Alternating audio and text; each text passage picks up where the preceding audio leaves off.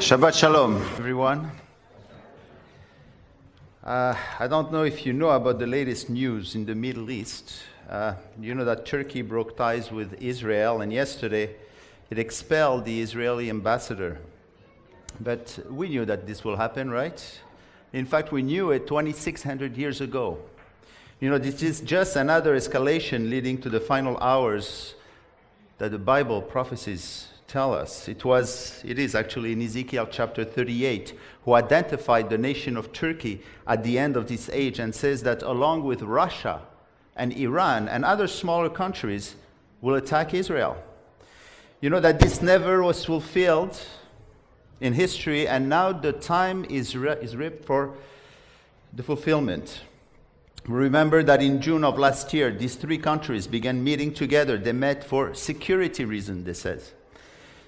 This is one of the first meetings that will bring them close together, and afterwards, as Ezekiel says, to fight against Israel. By the way, does that make sense? You know, do you realize the size of Turkey and Iran and Russia put together and the size of Israel? It just doesn't make sense. I want to tell you the reason is because it is a spiritual battle more than anything else. Physical and as well spiritual, and this they will realize it at the end. And this year we read that a major from the Israeli forces, General Kovachi, he addressed the Knesset Foreign Affairs and Defense Committee just last week. And for the first time he says that Tehran can produce nuclear weapons within 1 or 2 years. So things are shaping up. I want to tell you, the Messiah, Yeshua, will be coming very soon. And in 2 years' time, the revolutions in the Arab countries that we are witnessing right now will have subsided. And it is then that I believe that they will turn their attention to Israel one more time. You know, thank God we have our Bibles to tell us that God is sovereign. God has promised in Amos, remember chapter 3, he says God does nothing. He does nothing unless he reveals his secret to his servant the prophets. These prophecies are frozen in time. They are there.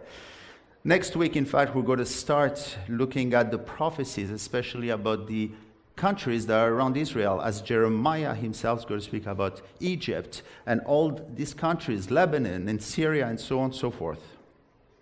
But for now, let's go to this great section I find of Jeremiah chapter 44. You can turn your scriptures to Jeremiah chapter 44. And I want to ask a question. Could there be a time in one's life when a person finally refuses to hear from God?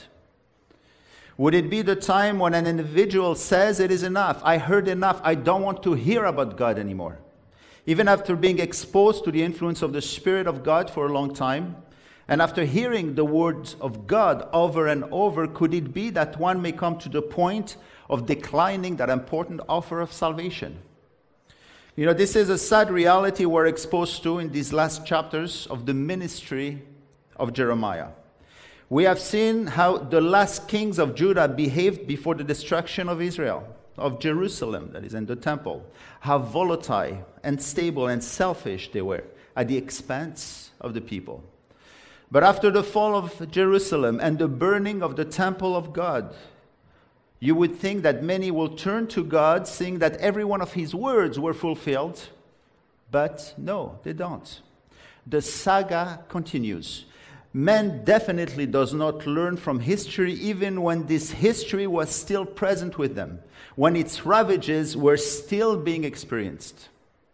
Now, I want to tell you, I understand why God promised a few chapters before that he will put his Spirit in us, who will dwell in us to direct us and to teach us, because without him dwelling in us in permanence, we are what the scripture says. In Isaiah 53:6, we are like sheep going astray. We have turned everyone to his own way, our own way, which is the opposite of God's way, that is downward. Now we can appreciate why the Messiah needed to come, to be wounded for our transgressions, because without him and the Spirit of God, we would be lost forever. This is the message of the last section of Jeremiah's ministry. Let me bring you to this passage in this book that really marks a finality. Jeremiah 44, verse 16. After these words, I want to tell you, Jeremiah speaks for the last time to the people of Judah, and we do not hear from him anymore, nor do we know what happened to him. See what the people finally say. It says, as for the word which you have spoken to us in the name of Jehovah, we will not listen to you. But we will certainly do whatever has gone out of our mouth. This is how Jeremiah's pleading with Israel stopped. After 46 years of earnest preaching, they finally said, we will not hear your word. The subsequent chapters are no more addressed to them. They are addressed to the nations of the world, who in their own way also said, we will not listen to you. There they are also judged. This section of Jeremiah, I want to tell you, is another Matthew 12, where we see the final rejection of the Messiah. And where in Matthew 13, he speaks about the kingdom of the church itself, of the kingdom of God. And this is how the ministry of Jeremiah ends. We do not know what happened to Jeremiah afterwards. There's a Christian tradition that Jeremiah was stoned to death by the Judeans in Egypt. There's another tradition from the Jews that says that on the conquest of Egypt by Nebuchadnezzar, he and Baruch made his escape to Babylon and died there in peace. But we don't know. As we do not know what happened to Paul or most of the prophets of God.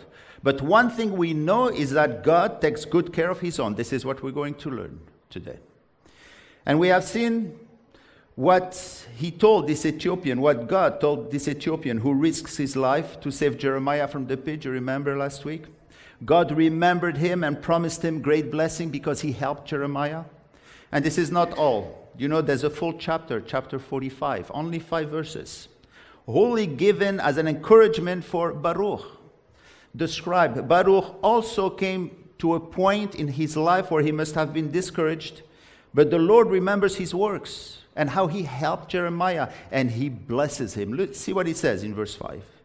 Jeremiah 45:5. It says, and do you seek great things for yourself?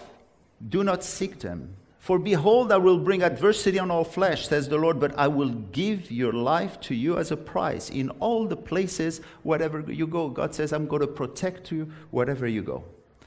And if today we still have this book of Jeremiah after 2,600 years, it is because there's hope.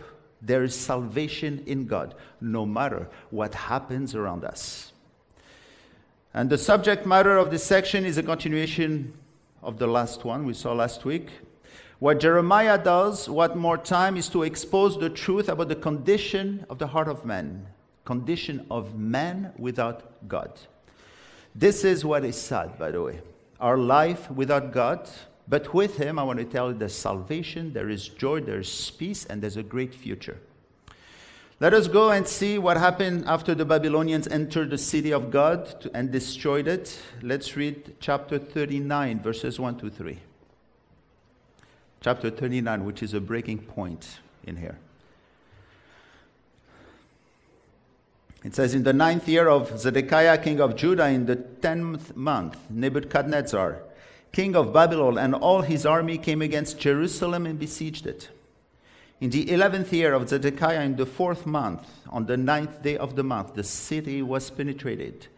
Then all the princes of the king of Babylon came in and sat in the middle gate. Again, if you're looking to write a book or make a film on alien invasion, here are some suggestions for names.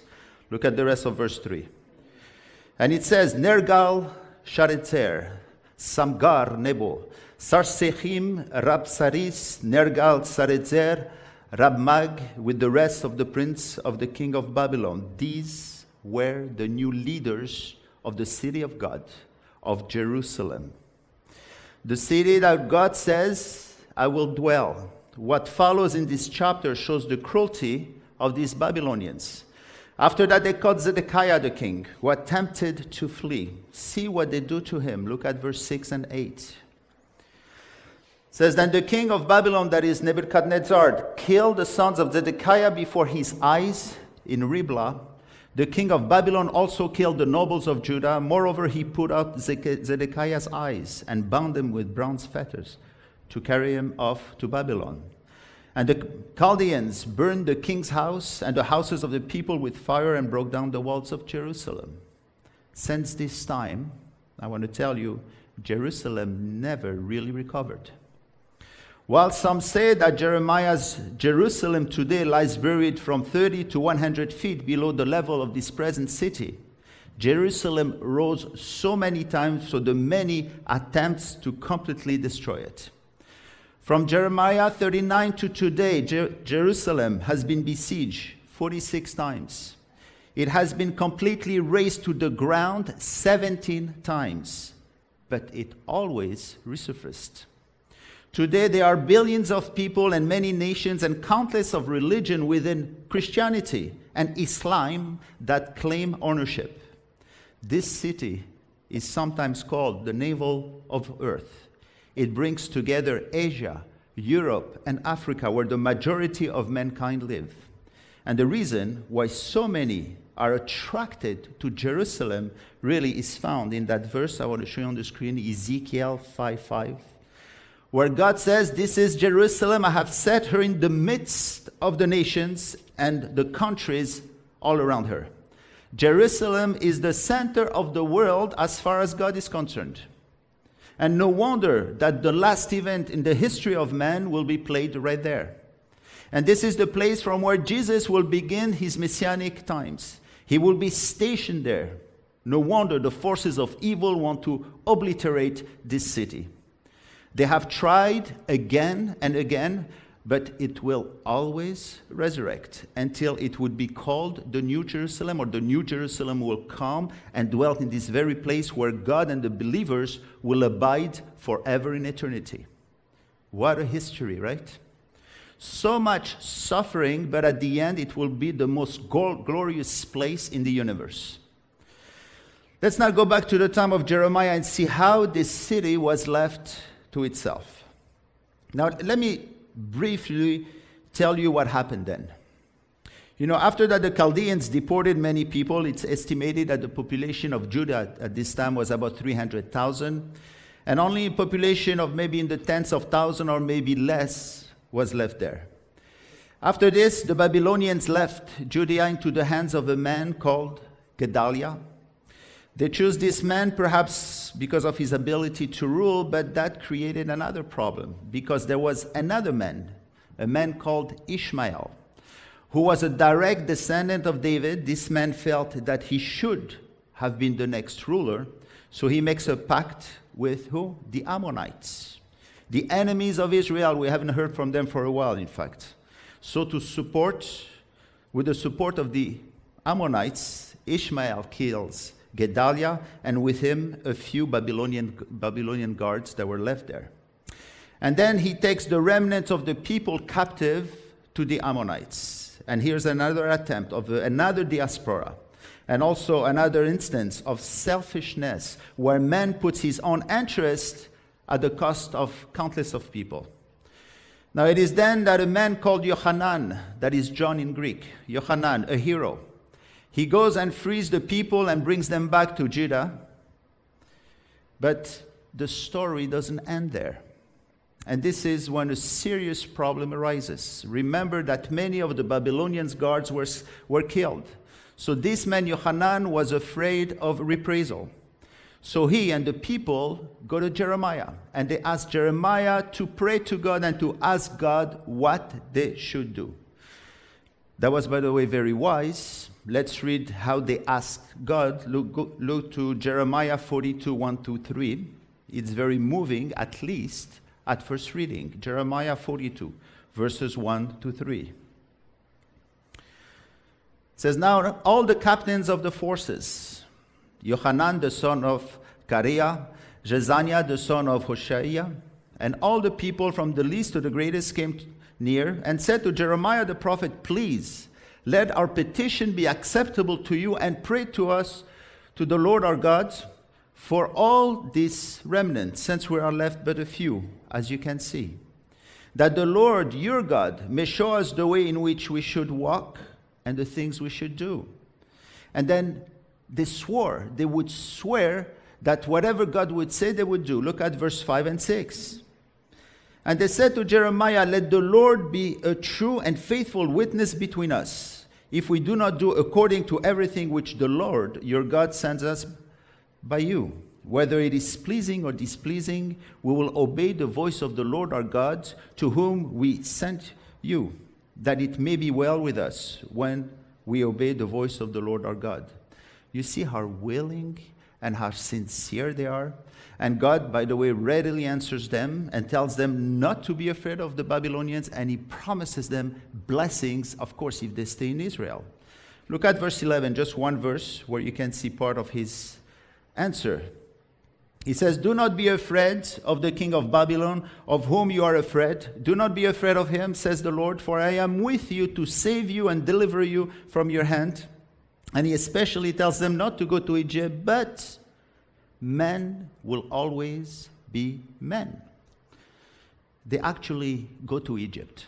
They completely forgot about their promises and about what God said, and they go. They do not follow God's answer and go to Egypt. And not only that, Yohanan kidnaps Jeremiah and Baruch and all the people and brings them all to Egypt, another diaspora, because one was not enough. See verse 7 of Jeremiah 43. That's the last stroke, if you want. And they went to the land of Egypt, for they did not obey the voice of Jehovah. And they went as far as Tahat-Pinhes. How can men change so fast? They were so willing and seemed so sincere, and then they change for no apparent reason. They even, do you know that they accused Jeremiah to have listened to Baruch? I know, how did they get this story? We have no idea, right? So they began to make up stories to sustain their unbelief. In truth, like the last kings of Judah, they wanted to hear what they wanted and nothing else. And when man doesn't want to accept something, he creates stories, he creates new interpretations of the scriptures to sustain what he wants to believe. As Yeshua said in Matthew 26:41, the spirit indeed is willing. We have seen how willing they are and how they swore they would make it. But Jesus says, but the flesh is weak. So weak that it controls them.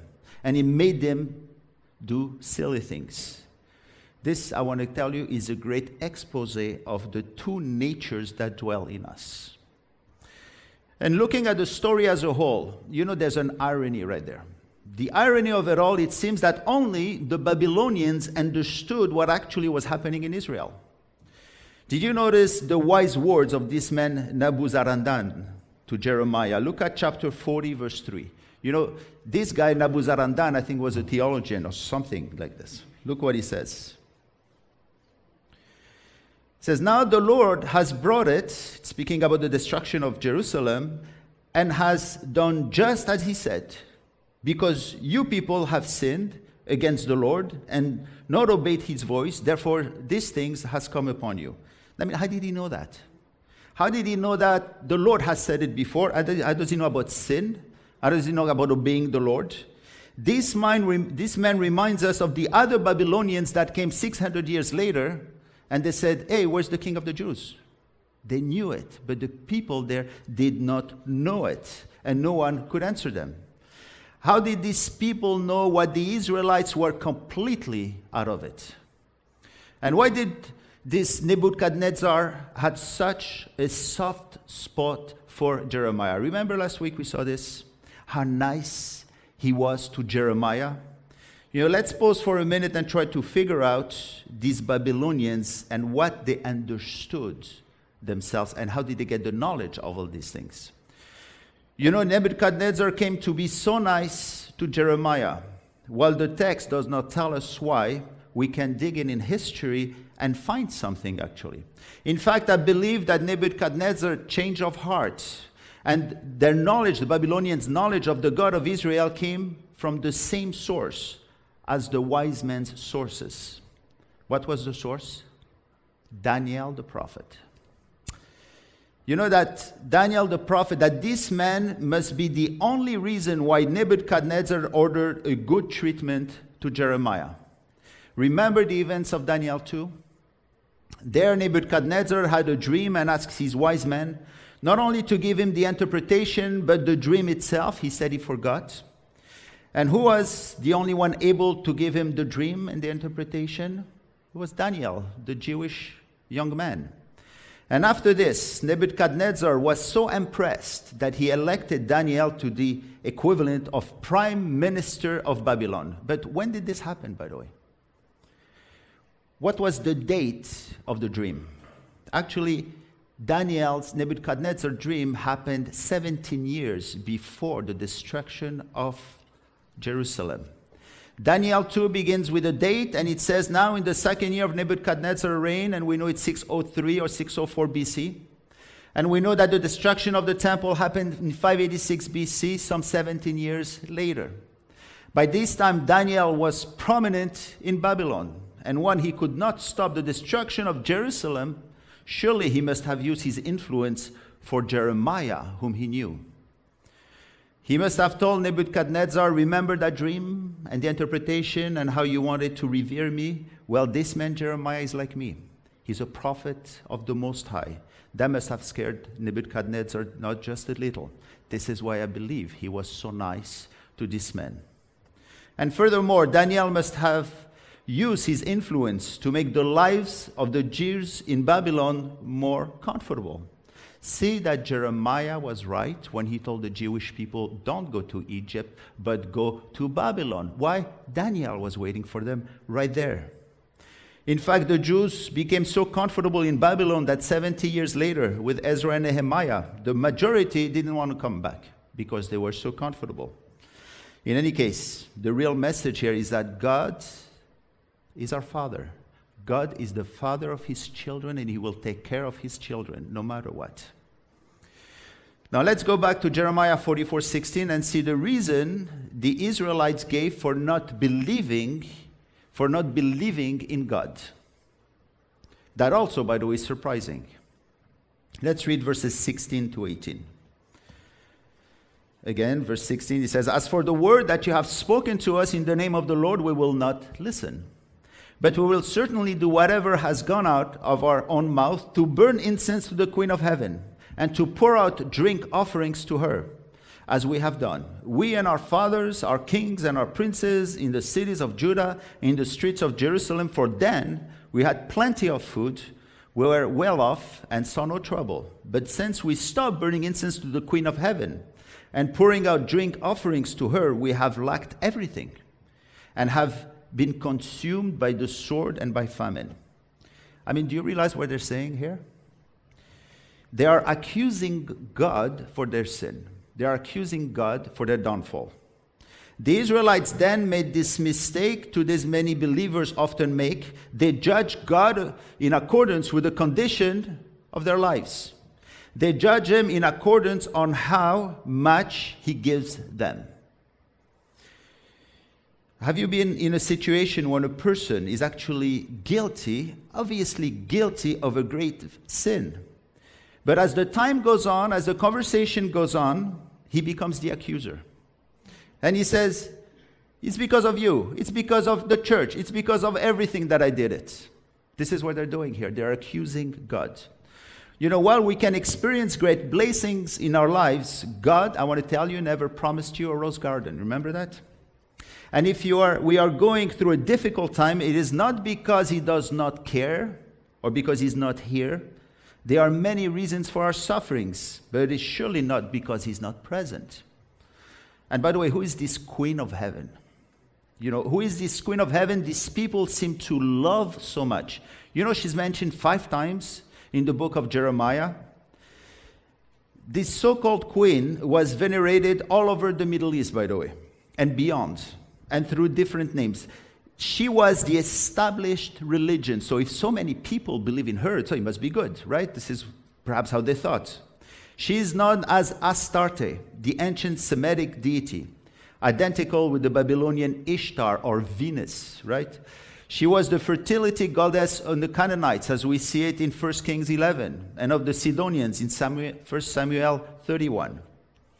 And do you know that today, the Queen of Heaven is a title Roman Catholicism wrongly attributes to Mary, the Mother of God, as they said. Mary is the mother of the humanity of Jesus, not of the deity of God. She is not the mother of God, and even less a queen of heaven. This is so unbiblical. And so people can find 1,001 reasons for not believing and 1,001 gods as a replacement for the God of the Scriptures. Jeremiah sums up the destiny of man when he is so far from God. And this is in the book of Lamentation, by the way. The book of Lamentation was written when Jeremiah was in the pit, when Jeremiah saw so many people being killed also. In Lamentation 1:9, I want to read it for you. He said, she did not consider her destiny, therefore her collapse was awesome. She did not consider, the one word in the Hebrew, right? Zakar, that means she did not remember because she knew there were so many things said to her. She forgot completely the history. She forgot the promises of God, and collapse was awesome, it says.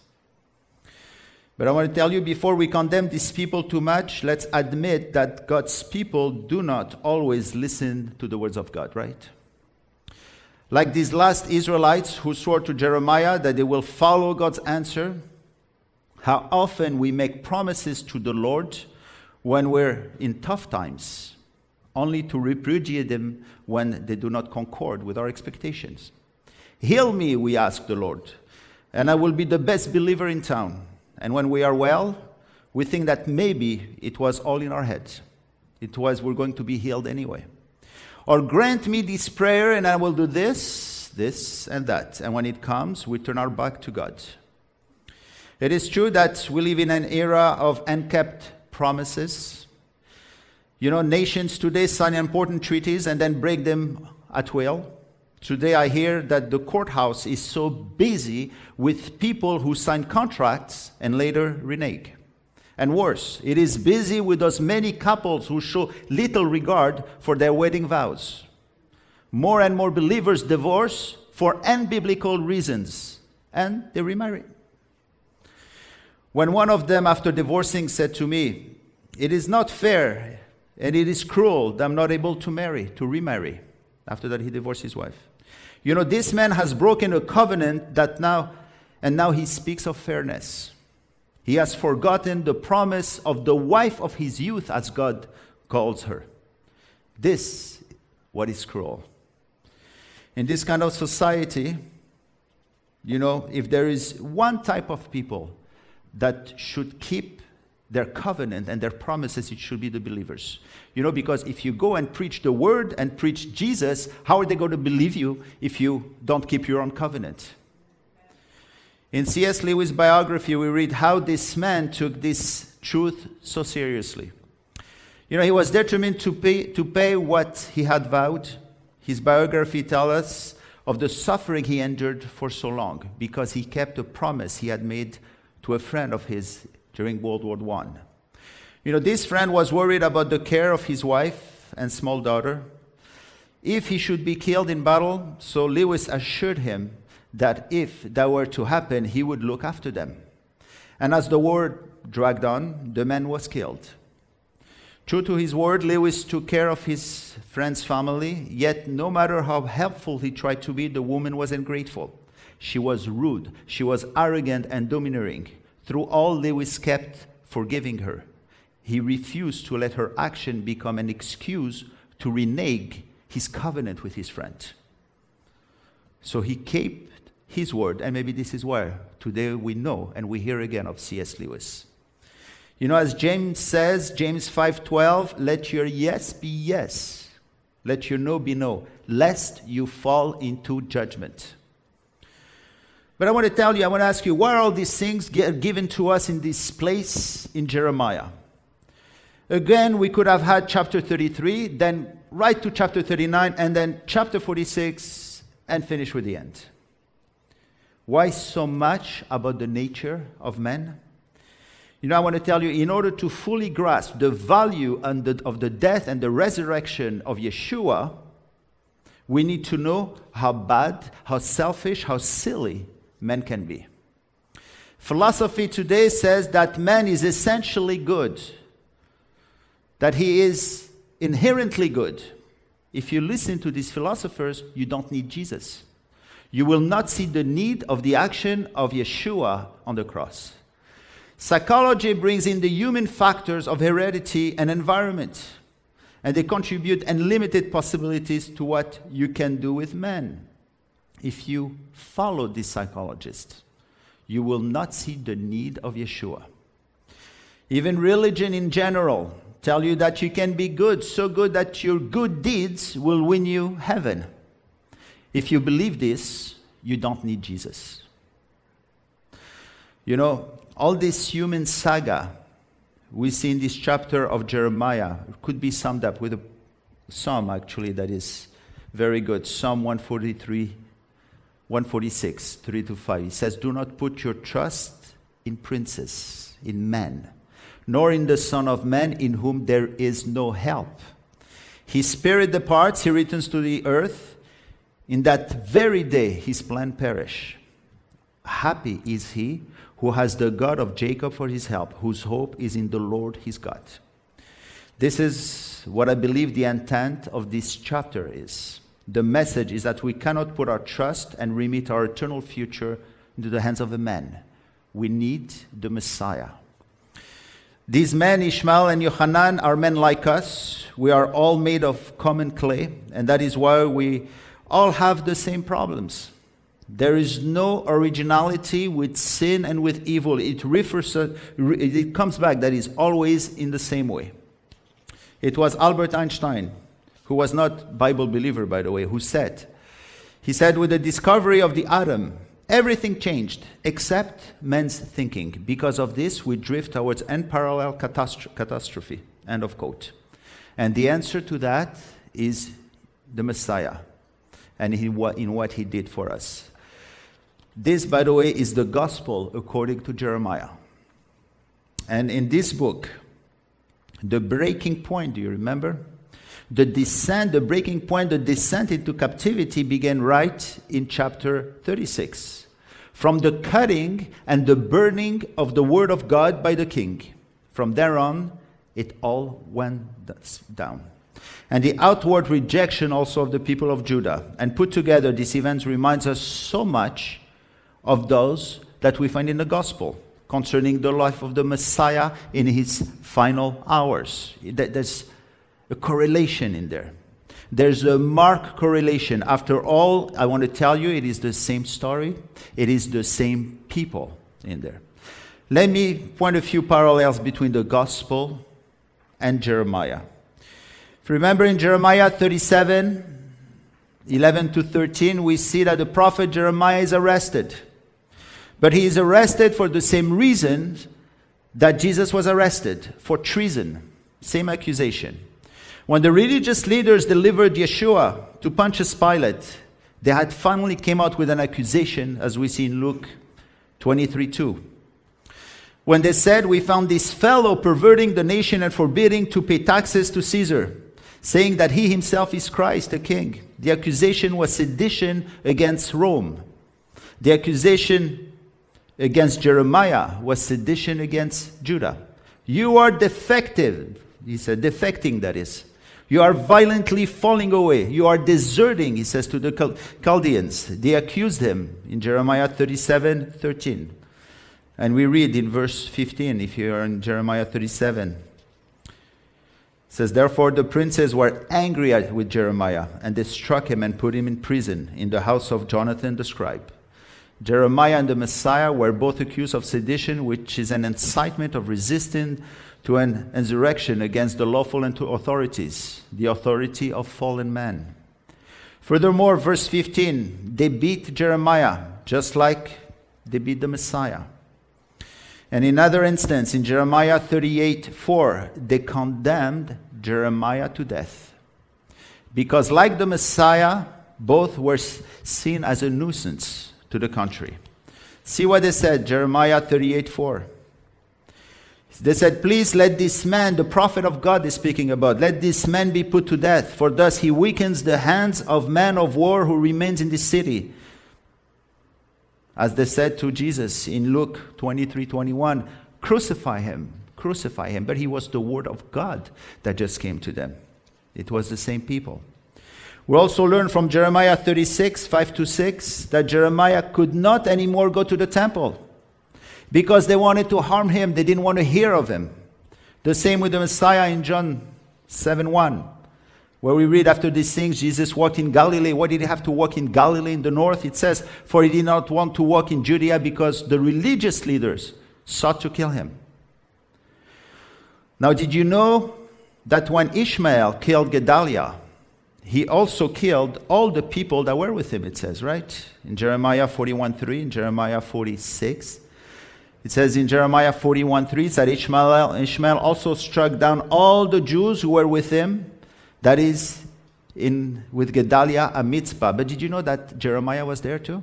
This is exactly where Jeremiah went. We learn from Jeremiah 40 verse 6. Where was Jeremiah? We don't know. You know, that reminds me when they wanted to kill Jesus, in John 10:39. At this time, did you know there were hundreds of eyes fixed on him? And there we read in John 10:39, therefore they sought to seize him. He escaped out of their hands. Where'd he go? We don't know. We don't know what happened with Jeremiah. Maybe he was out or something. But one thing we know is that God took care of him. God took care of him. And did you notice what the Babylonian Nebuzaradan gave Jeremiah? He gave him 3 gifts. Jeremiah 40 verse 5. He says, so the captain of the guard gave him rations, gifts, and let him go. That is ration for food, material gifts, and freedom. 3 gifts. These 3 gifts, like the wise men who came the same area. And both Jeremiah and Jesus, after this time, were brought to Egypt. Of course, these gifts could not have been the same. The Messiah's gifts were gold, frankincense, and myrrh. Gold is a symbol of kingship. Jesus is the king. Frankincense is a symbol of deity. Yeshua is God. And myrrh is the symbol of death and sacrifice. Yeshua is the final sacrifice of sin. But for Jeremiah and for us, these gifts received are all that we need in this life for now. Ration for food, material gifts, and freedom, so we can work for God. But most importantly, did you notice also that they put Jeremiah into a pit? This is very significant here. While the intent was to kill him, of course he didn't die. The pit, bore in the Hebrew, in many passages is synonym of Sheol. As David says in Psalm 30 verse 3. It says, O Lord, you brought my soul up from the grave. You have kept me alive that I should not go down to the bore, to the pit. And even Isaiah says in Isaiah 38:18, those who go down to the pit cannot hope for the truth. This is synonym of Sheol, where Jesus went. But what is this pit that Jeremiah was sent in? Depending on your translation, the translation of your Bible, you may have the word cisterns, hole, dungeon, or well. The pits or unused wells were usually pear-shaped reservoir, having a relatively small opening on the top and larger hollowed area, right? And when there was just a little bit of water, this water will become like mud. And we read at the end of Jeremiah 38:6, he says, so Jeremiah sank in the mud, in the mire, right? Because there was a lot to it. And what happened there, Jeremiah tells us in the book of Lamentation. And this is where we see that some of his words may also have been the words of the Messiah when he himself was in Sheol. Turn to Lamentation chapter 3. By the way, Lamentation was seen as the one book with the book of Jeremiah. It's really in the whole of chapter 3, which has 66 verses. But let's just read verses 4-6 for now. This is Jeremiah speaking. He says, he has aged my flesh and my skin and broken my bones. He has besieged me and surrounded me with bitterness and woe. He has set me in dark places like the dead of long ago. Jeremiah could only have written this word when sent into the pit, into that dark place. Was he sent there so that he could experience a fraction of what the Messiah experienced, so he can write these things to us? As David suffered in the hands of Saul and wrote the Messianic Psalms, especially Psalm 22. Like Joseph, who also was thrown in a pit and whose life typifies so much the Messiah. So Jeremiah suffered in the pit and wrote these words the Messiah could have said as well. See again verses 52 to 54. It says, "My enemies without cause hunted me down like a bird. They silenced my life in the pit and threw stones at me. The waters flowed over my head, and I said, I'm cut off. Cut off, as the Messiah was cut off." The same word in Isaiah 53:8, when it says that he was cut off from the land of the living. Jeremiah was almost cut off, but the Messiah had to be cut off so that we may have salvation. But what is beautiful, and this is where we come to the practical application of all that Jeremiah suffered, really. What is beautiful in all this is that even in the pit, even in utter darkness with death looming around him, Jeremiah found hope. Look at verse 55 to 57. "I call on your name, O Lord, from the lowest pit. You have heard my voice. Do not hide your ear from my sighing, from my cry for help. You drew near on the day I called you and said, do not fear. Do not fear." God spoke to him, even in the pit. And this is where the Lord comes in full force, when we are in the pit. And Jeremiah was never left to himself in the pit. Look at again verse 21 to 23. You can go up. It says, "This I recall to my mind, therefore I have hope. Through the Lord's mercy we are not consumed, because his compassions fail not. They are new every morning. Great is your faithfulness." I mean, how can he speak of morning when he was in a pit, in darkness of a pit, and sing, "Great is your faithfulness"? This is where God often meets us, in the oven, as with Daniel's friends, in the lion's den, as with Daniel, and in the pit, as with Jeremiah. He may allow us to fall into it, but he will always be there to strengthen us. Remember, he did not save Daniel from the lion's den, nor did he save his 3 friends from the oven, nor did he save Jeremiah from the pit, but he saved them in the oven, in the pit, in the lion's den. And notice something about the words of Jeremiah in this suffering. Jeremiah does not utter a word of vengeance, nor does he aimlessly accuse God. Why? Because he was covered with love. You know, there's one verse in the Bible I want to bring to you, a verse we do not quote enough, and this is so true, especially in time of suffering and trial. Song of Solomon 8:6. "For love is as strong as death." In the positive way. Love is God, and he is way stronger than the worst evil.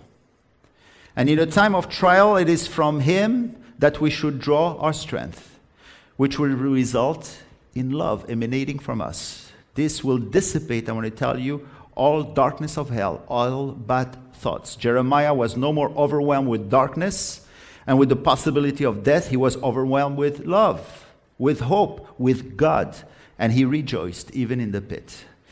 This is what we ought to imitate. We ought to empty ourselves and be filled with him. The Bible tells us to be filled with the fullness of God, to be filled with the Spirit, to be filled with the knowledge of his will, in all wisdom, in spiritual understanding. Such was Jeremiah in the pit. And what Jeremiah typified the Messiah in many ways throughout his book, him, like Moses and like David, he did fall. And his fall is there recorded for us so that our eyes should always be focused on the Messiah and never on man.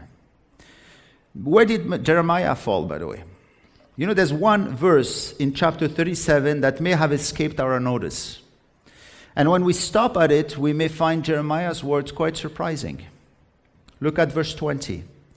As Jeremiah's life was in danger, he actually asked the king for clemency. It says, "Therefore, please, hear now, O my lord the king, please let my petition be accepted before you, and do not make me return to the house of Jonathan the scribe, lest I die there." Here Jeremiah is pleading the king not to be put back in prison. This may be understandable, right? Because Jeremiah was over 60 years old, and he suffered so much. But wait a minute, this is Jeremiah. Was not his life in the hands of God? Was he not preaching all along that God was completely sovereign? Why did he not turn to God? But he turned to the king, whom he knew was flimsy, was selfish, and uncaring. And he ends, at the end, you know that he ends up being thrown, not in that prison, but in the worst place, in the pit. This is how he ended up in the pit. Has Jeremiah lacked faith and God allowed him to go to a worse place? You know, sometimes the punishment of a man of God may seem harsh to us, but they are proportioned to their faith. Remember Moses. Do you know, why did God punish Moses? He did not allow him to enter the land of Israel. And yet he worked so hard. What precisely happened, by the way, in God's explanation is very hard to tell. There God had commanded Moses to speak to a rock in order to bring forth water from the people who were complaining against him. And Moses does not speak to the rock, but hits it twice. And because of this, we are told that he actually did not uphold the Lord's holiness. But that doesn't seem to be such a great offense. And it is the only place, really, that it is reported that Moses actually offended God. We might say today, is that all, Lord? Just for that, you didn't let Moses to get into the land of Israel? And just because Jeremiah asked the king not to be sent back to jail, and you bring him to a worse place? I think the answer lies in what we read in Luke 12:48. I want to tell you, it says, "For everyone to whom much is given, from him much will be required." Moses and Jeremiah had reached a high level of closeness to God, and this was a relatively very great offense. But remember, he was with them all the time. You know, for Moses, he didn't go to the land of Israel, but what did he get? He got a personal tour from God of all the land of Israel. This is the next chapter. He brought him, he saw every single thing. And Jeremiah experienced God like really no one would have experienced God if he wasn't in that pit itself. And how did the Messiah react in a similar situation as that of Jeremiah? Yeshua never turned to the Romans and asked for a linear treatment or sentence. He turned to God, and we hear him say in Mark 14:36, "Abba, Father, all things are possible for you. Take this cup away from me. Nevertheless, not what I will, but what you will." He turned to God, and he turned to God only. And this is what Jeremiah learned in the pit, because there he learned to turn to God. And one last thing about Jeremiah, a very important thing, is that he loved the people. Jeremiah loved the people he was called to preach to, so much that he felt their pains. This is what the Lord, I believe, is looking for as servants, as servant evangelists. Let me bring you Lamentation 3:48 to 51, and see how he speaks. You know, we don't even know, really, if it's Jeremiah, if it's God, or if it's the Messiah. This is how close he was to God. It says, "My eyes," verse 48, "my eyes overflow with rivers of water for the destruction of the daughter of my people. My eyes flow and do not cease without interruption, till the Lord from heaven looks down and sees. My eyes bring suffering to my soul because of all the daughters of my city." So much so, again, that we don't know who really is speaking here. As for us today, what shall we do with this information? How can we really prepare ourselves really to be servants of God, really, and to put in practice everything that we learn? You know, I do not know if you heard of the story of the wife who wrote her husband, who was in prison for armed robbery, asking him, when is the best time to plant the potatoes? Because he left and she didn't know what to do. So he wrote back and he says, "Don't dig the garden. That's where I hid my guns." All the mail going in and out of the prison was censored, and when the guards read that sentence, they sent out a group of men who dug up the garden from one end to the other, but didn't find the gun. When the wife reported what they had done, her husband replied, "The garden is ready. Now is the time to plant the potatoes." Okay? I want to tell you, seed cannot be planted in hard ground. The ground must be spaded and plowed. The earth must be broken up so that the seed can be inserted in the soil and so that we can produce these fruits that we are called to produce in this life. I want to leave you with one verse. You know the book of Ecclesiastes? You know, there we find the meaning of life. Here we find the richest man on the earth. And he says, can we find riches in wisdom? No. In withdrawal? No. In weeping? In wine? In wind, he says? In works? In words? In weapons? In writing? No. He ends with this verse. Let us hear the conclusion of the whole matter. Fear God and keep his commandments, for this is man's all. For God will bring every work into judgment, including every secret thing, whether good or evil. Let's bow our head in prayer. Oh, great and awesome God, Lord of heaven and earth. You who keep your promises, you who extend your mercy to those who love and obey you, please let your ear be attentive and your eyes open to us today. Hear our prayers as we confess to you that we are unworthy and sinful. And it is in realizing this weakness that we may see your face. Forgive our sins, O Lord. Search every heart here and convict us and convert us. May we return to you. May we keep your words and do them. May we be pleasing to you as we pray in the name of the one sitting at your right hand, Yeshua Mashiach. Amen. To get in touch with us, you can do so by telephone 1-888-685-5902, locally in Montreal 514-685-5902. You can also reach us through our website at www.arielcanada.com. Again, the phone number is 1-888-685-5902, or locally in Montreal 514-685-5902. Website address is www.arielcanada, all one word, ARIEL Canada.com. Be blessed. Shalom.